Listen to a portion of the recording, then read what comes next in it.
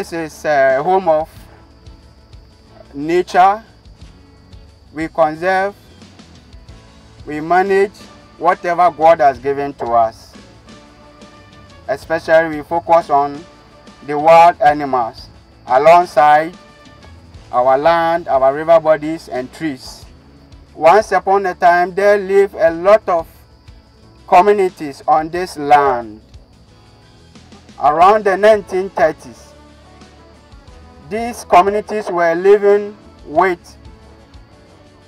these wild animals, and there were frequent human-wildlife conflicts, attacks, whilst one is moving from one community to the other. So around the 1957, where we had an independence, then all the people were relocated to a safer ground, and then the area was gazetted as game reserve, where we don't do tourism, we don't do recreation, but we do protections only. Then there came a point after we seen that there were a lot of animals and a lot of things to exhibit, to showcase that Ghana we have rich resources. 1971, we upgraded the park to a national park where we do conservation alongside recreation. That's why today you are here for recreational purpose, to tour and then to see what Ghana has. So this park, we can boast of a lot of elephants, about 600 individual species of elephant. Yes, the recent survey we carried out, though the final results is not in, but the drafted report shows that we have that number of elephants in the park. Buffaloes, we have almost 700 buffaloes. Hartebeest, roan antelopes, we have almost 600 as well. And then the waterbacks, we have almost 800. Then bushbacks, that's the one sign, the one that Winneba people use for their festival, Abuachiri. We have a lot in the park. We have the warthogs, the bush pigs. They are now turning to be domesticated. They always live with us in the communities. We have a lot of butterflies, that those who are in love with butterflies come around and we take them through butterfly tour. Bears, over 300 species of bears.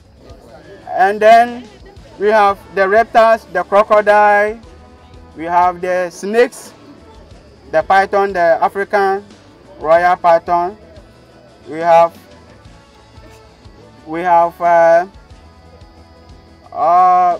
frogs and other reptiles as well. Then what we do here is 24 hours surveillance. We have law enforcement officers who go around the park 24 hours doing surveillance patrols to protect the park from poachers. So as I'm speaking to you now, our men are all over the park. But let me also remind you that the park covers an area of about 4,577 square kilometers.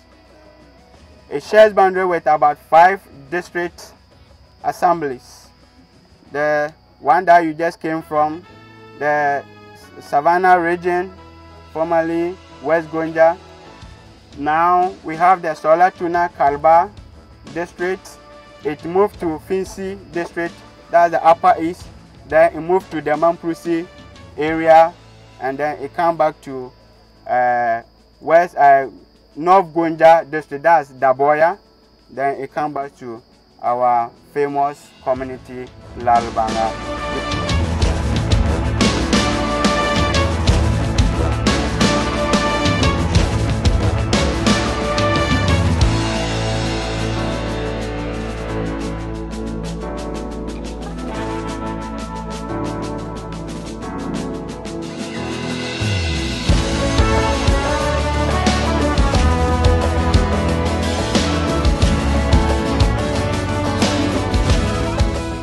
right now, what I want to plead is about the noise, because animals in this park are living on their natural habitat. They are not at a place where we just go and look at them. There are other species that we are likely to see on our way. But once we are making a lot of noise, definitely they will scare them, the animals, to run away. So as we are going, we are likely to see the antelopes. Antelope is a general name, but they are in different species. We have about 8 different species of an antelope. We have the roan antelope, we have the hartebeest, we have the waterbuck and cob, bushbuck, and the Reffland duiker and great duiker. So these are the type of the different kind of the species that we have about the antelopes. And right now, these are the elephants are also in the water. Elephants doesn't like a lot of noise. So when we get there, let's comport ourselves, because you can see the number is too big or so huge that anything can happen. But we have never recorded any incident. We the guys, we always make sure that we protect each and every one. And as I said, since Mole became a national park in 1971, we have never recorded any incident. So based on our effort, we always want to maintain that record. So please, the noise is the most important thing I want to tell everybody. So thank you very much.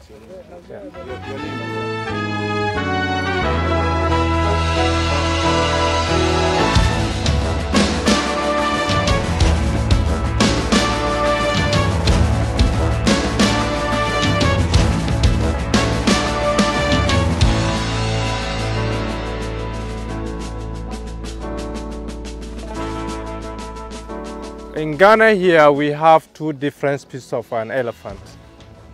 We have the forest elephant and the savanna elephant. And when you look at Mole National Park, it's a woodland savanna area.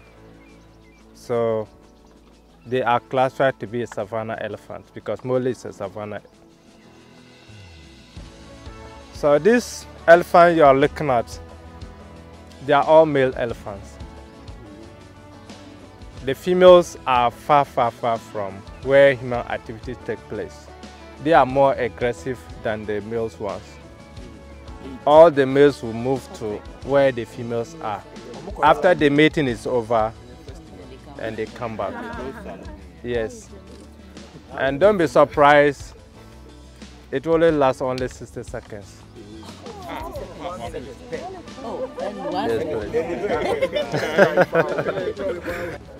When we see the elephant, when you look at some of them at the back, they look gray, others look black.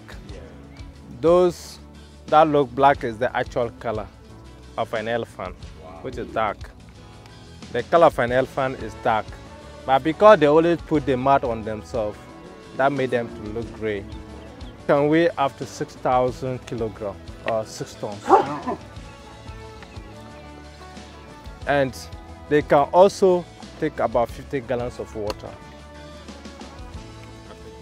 Yes. So now, these elephants, they are one of the fastest animals. They can run 40-45 kilometers per hour.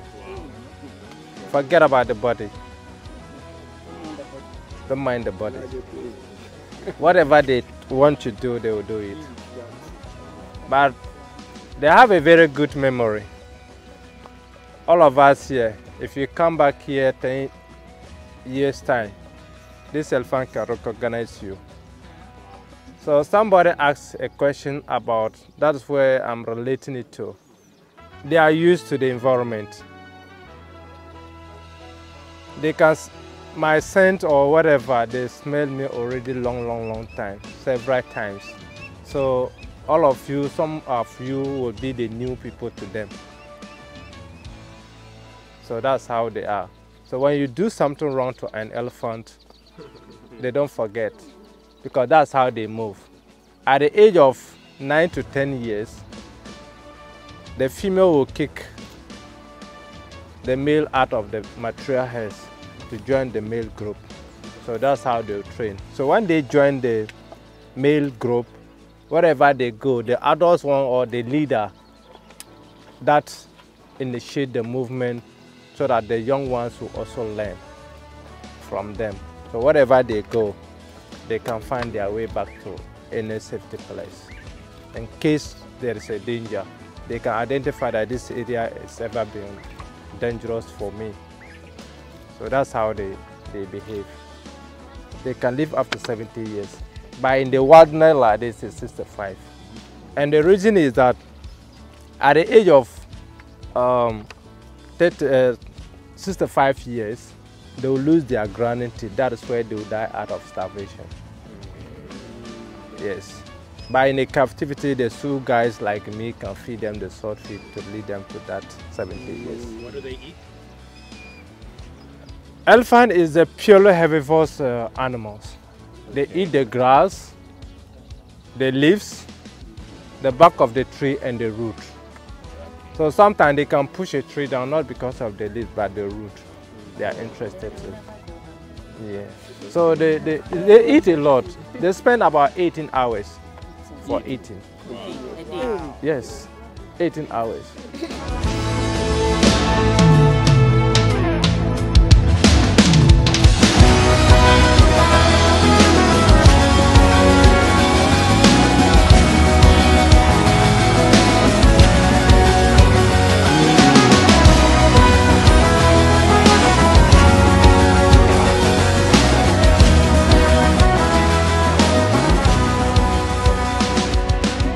Monitor every system here. As you can see, we have these screens. We monitor every single parameter that go down there: voltage, frequency, everything, temperatures, pressures. We are able to see them from here. At the security point where you stopped, from here on our left, the arrangement that you saw there, that's what we call the switch yard. And that is the schematic diagram of the switch yard that you see here. At the moment, we have two units running, Unit 3 and Unit 2. Unit 1 is not running, but it's a standstill. Yes. At Bui Generating Station, each of our generators is able to give out 130 megawatts, 130 megawatts each. And then we have a small one that we call the turbinette. It also gives 4 megawatts. So as we speak now, you can see our Unit 3 giving us 120, and then our Unit 2 giving us 120 megawatts into the system. When I say system, I mean the national grid. We all operate within the national grid. The grid is like a basket where every generator in the system, all of them, we generate onto it. Yes. So in brief, that's what we do here.